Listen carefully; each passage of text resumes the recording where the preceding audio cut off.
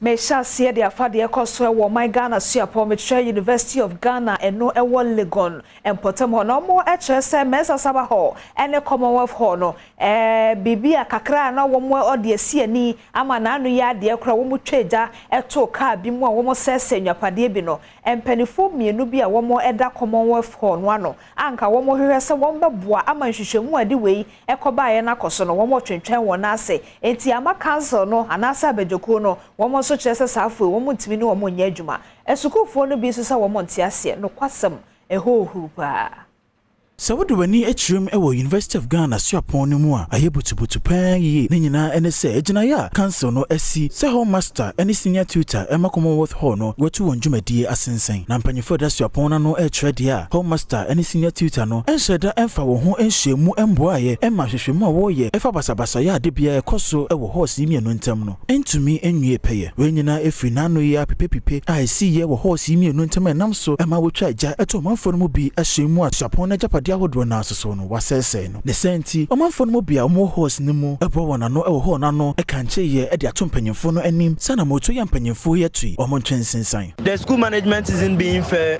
with Commonwealth Hall in the sense that they released a communique that University Council decision on clashes between students of Commonwealth Hall and Mensa Saba Hall. Yet you've been able to pass judgment. This is not done anywhere. The composition of Commonwealth Hall and Mensa Saba should be reviewed. Mensa Saba Hall is already a mixed hall. So what are you telling us? It means you are directly saying that Commonwealth Hall composition is going to be reviewed. In what sense? Going to make it to a mixed hall? No, they lie bad. That is why it makes no sense. That's why it is ludicrous.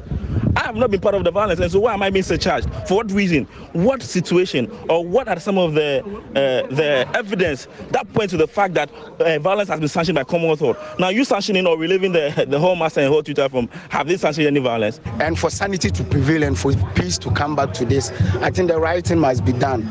They have to recant the decision that they have taken by recalling our hall master and our hall tutor back to their post. We are not going to sit down and allow management to pass a biased judgment.